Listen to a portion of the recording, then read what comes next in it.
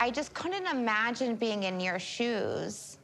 You come, I'm assuming, from a very family-oriented, where everyone is like hands-on. Like, how are you gonna be able to handle having a child and just not having your parents there? Idea.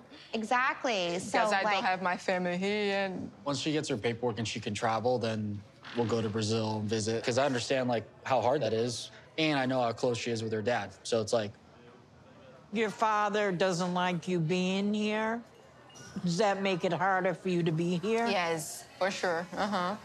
But one thing I can tell you is when you get older in life, your father, your mother, they're not going to be your main relationship anymore because you need to have a relationship with a man.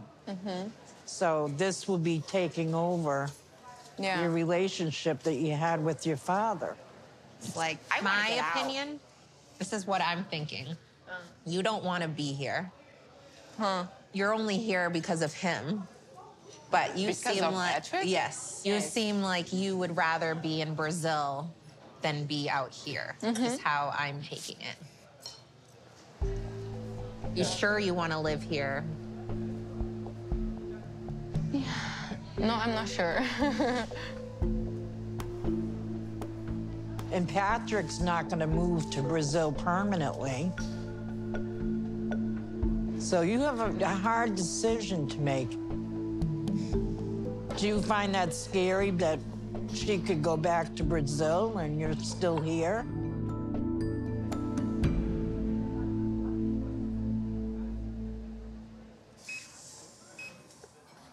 Pat, I'm gonna have to get going because my oxygen is running low. I really apologize, but I don't have any more batteries.